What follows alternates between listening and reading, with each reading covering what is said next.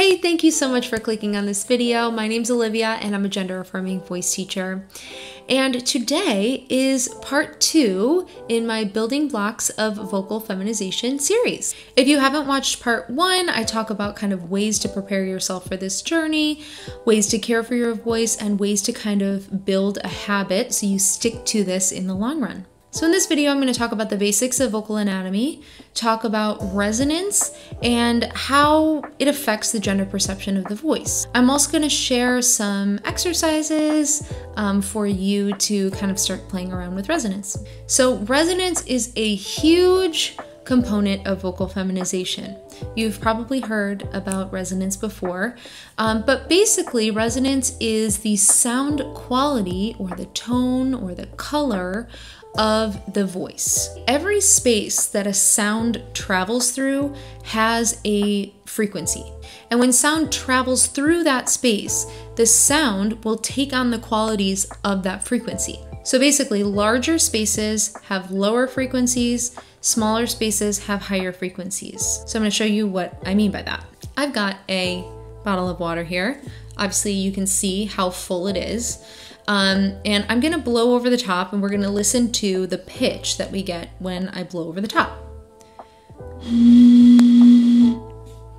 Lovely. So lucky for you, I played flute for 2 years and I have an absolutely perfect embouchure. So, you know, not everyone can do that. Okay. Okay, so we've heard this pitch. Ooh. Now, let's pour some of the water out. Now let's see what pitch we get.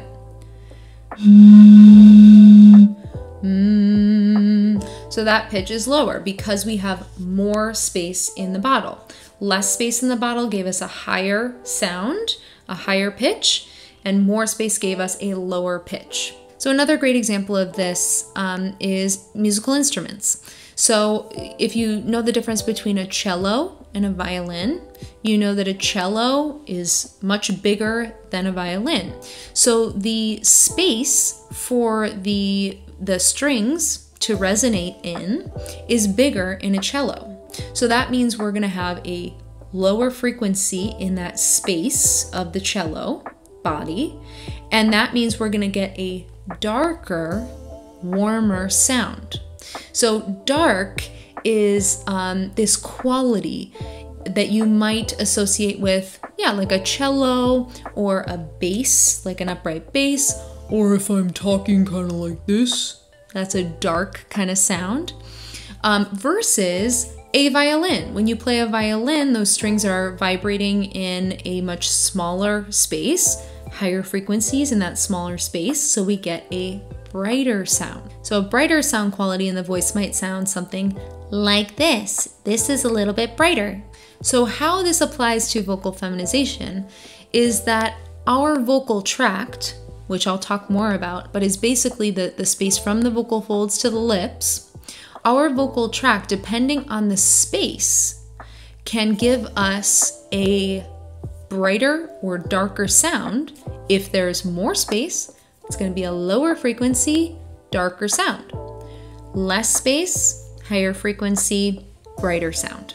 And basically, brighter sounds are going to be more feminine perceived, darker sounds are going to be more masculine perceived. So I read in the voice book for trans and non-binary people by Matthew Mills and Gilly Stoneham that people who were assigned male at birth have vocal tracts that are 10 to 20% larger than those who were assigned female at birth. So that tells us that that space is going to be a little bit bigger and give us a little bit of a darker sound quality. So our aim in terms of resonance for vocal feminization is to move toward that brighter sound quality, and that means creating a smaller space, a smaller vocal tract. So I want to talk through the different elements of the vocal tract so that you have a sense of what are the things you should become aware of and what are the possibilities in terms of changing the space. So the vocal tract is made up of the larynx, the pharynx, the oral cavity, and the nasal cavity. The larynx is a cartilage structure inside our throats right here, and it sits right on top of the trachea or the windpipe.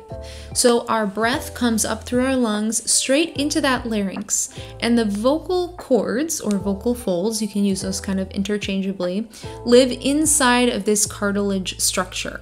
So if you put a hand here on your throat, you probably feel your vocal cords vibrating. You can feel that vibration there.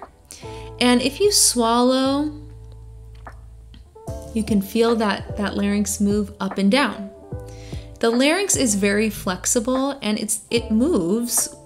You already know how to move it because you move it in day-to-day speech without thinking about it. So you could also yawn and feel your larynx move down, so that's creating more space. So basically, by changing the position of the larynx, we are changing the size of the vocal tract. If our larynx is lower, then the distance from our vocal cords to our lips is bigger. If our larynx is higher, the distance between those vocal cords and the lips is shorter. So that's going to give us a brighter sound quality. So in general, we're moving toward a slightly higher larynx.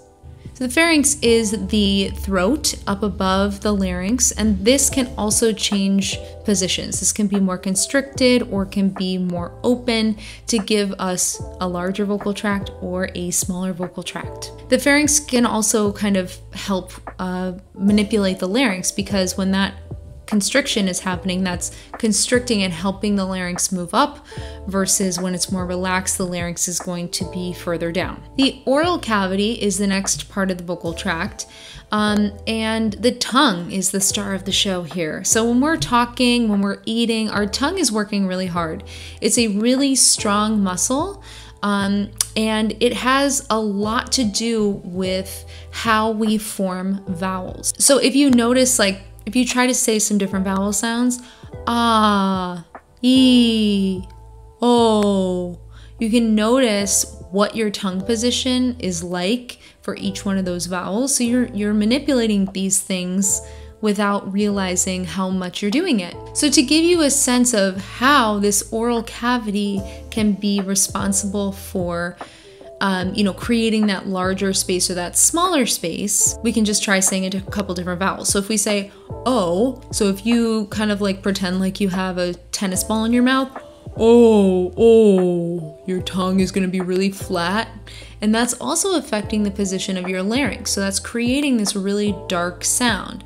Versus if you say ee, you might notice that your tongue is lifting up higher, and your larynx, if you put a hand on your larynx when you say that, ee, your larynx is also lifting up as well. So the nasal cavity is the final kind of part of the vocal tract. And we have a little area up in the back roof of our mouth called the soft palate. And that soft palate is kind of the gateway into the nasal cavity. So when the soft palate is lowered, all that sound can travel through the nasal cavity.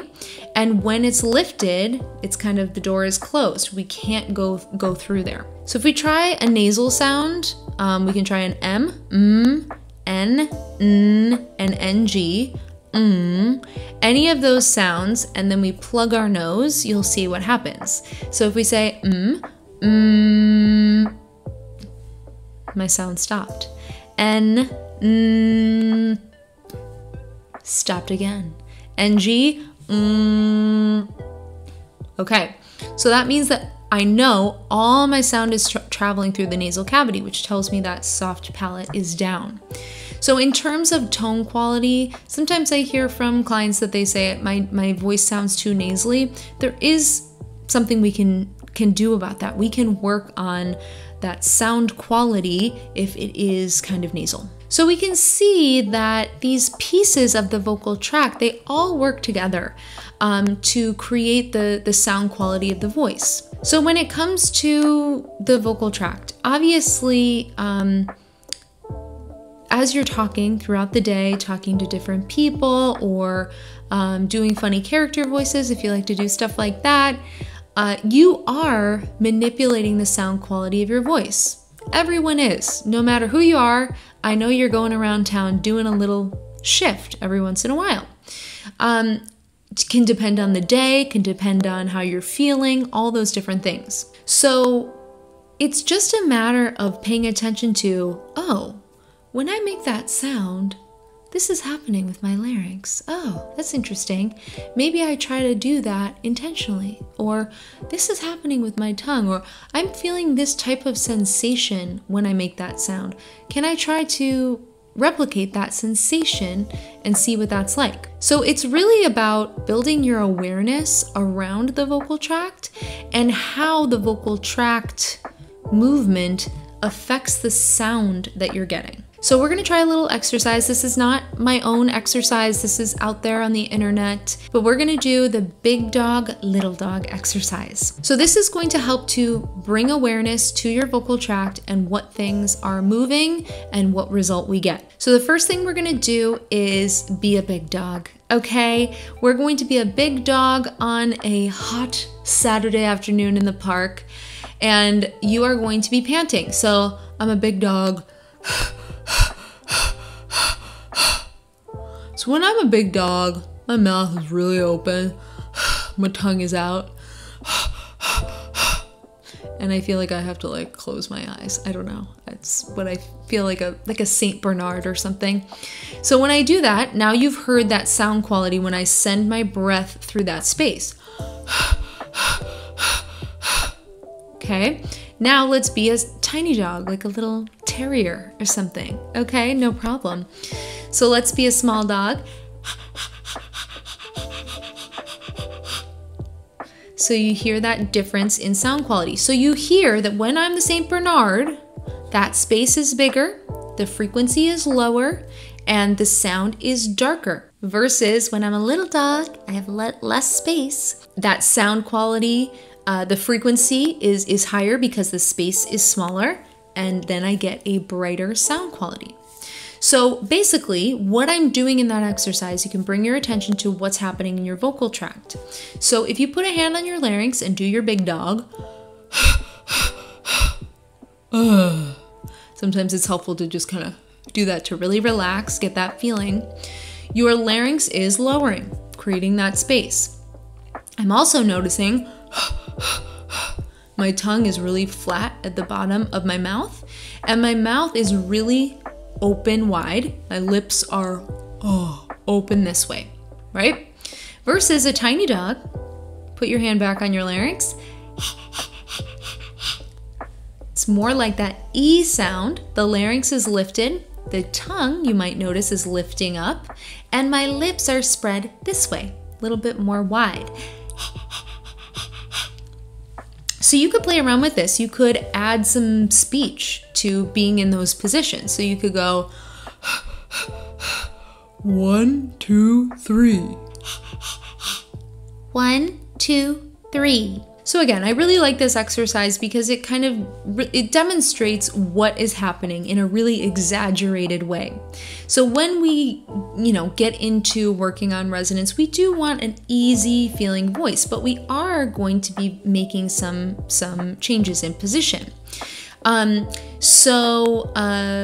you're doing this, you're kind of moving toward that small dog position. Remember to kind of check in and stay relaxed. If you're feeling a little tense, maybe move around and explore making that kind of forward sound, small dog sound, with different words. And you can kind of play with it, like maybe I'm a medium-sized dog, what does that sound like? Or adjusting different pieces, whether that be larynx, tongue, lips, whatever, to kind of explore what kind of sounds you can make. Thank you so much for watching this video. I really hope it was helpful and kind of helped to break down what resonance is and why we're working on it. So the next video in this series is going to be all about pitch, so don't miss that coming up next. And don't forget to follow along with my 2-minute challenge. I'm posting a 1-minute video on YouTube Shorts here and also on TikTok every day that you can follow along with. You can go down in the description and get my practice tracker that you can follow along with and check off when you have practiced and watched the video. So yes, don't miss out on that. Thank you so much for watching, and I will see you in the next video.